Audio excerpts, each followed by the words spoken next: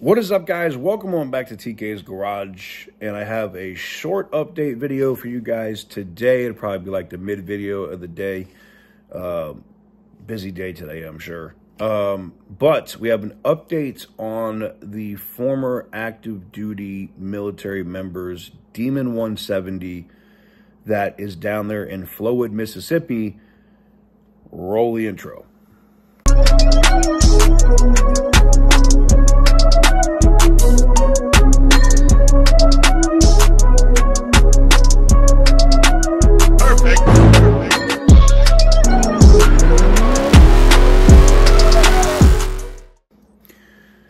That is right, guys. Welcome on back to TK's Garage. Before we get into today's video, I got to talk about our sponsors today, which are Morgan & Morgan, attorneys at law. When you're looking for a personal injury attorney, you guys know that size matters. They are the largest personal injury law firm in all of planet Earth, not just America, everywhere. America. You can get started in 8 clicks or less by going to forthepeople.com/TK's Garage right from your cell phone. Again, that's forthepeople.com/TK's Garage. And I appreciate them for allowing me to do what I do.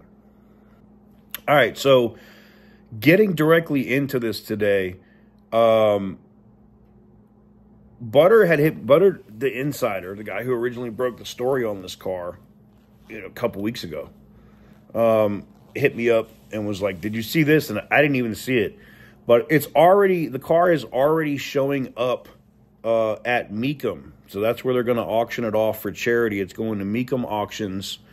And I'm going to put a image of it right here.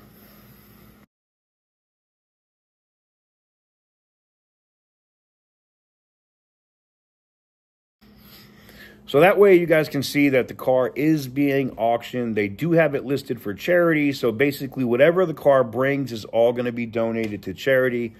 And supposedly it's going to go to whatever charity this active duty service member decides to send it to. So that is awesome, I guess, in the situation. What's crazy is at the same time that the car is auctioning, it's supposed to be around the same time that the active duty service member would be taking their delivery of their vehicle at Jay Leno's garage. So I don't know how that's going to work. I don't know. But I did see the story pop up again on Car Scoops yesterday on an article on it. And it's, talking about the numbers that Butter, the insider, posted. If you haven't gone over to his channel, definitely go check out everything that he's done on this story over there. Talking about how much money that Haik, family of dealerships makes, and how much their auto group makes, how much they could afford to make this situation right, which is why the car is being donated to charity, basically. But anyways, just a quick update. I wanted you guys to see that and kind of put a little bow on that situation. And we're still dealing with other things. We're still talking about other issues with other dealers, and I'm going to continue to do that. I got so many people that I have to call. I did send a message over to Ryan over another customer that had an issue with a truck that's been sitting there, I guess, almost a year, and the customer has been unable to take delivery of it. That's insane. I can't wait to see what the explanation is for that shit.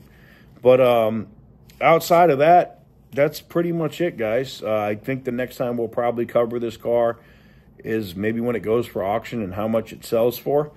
So stay tuned. But anyways, let me know what you guys think in the comment section down below. Thank you guys very much for watching. Hit that thumbs up button if you haven't already. Hit the subscribe button if you like this kind of content.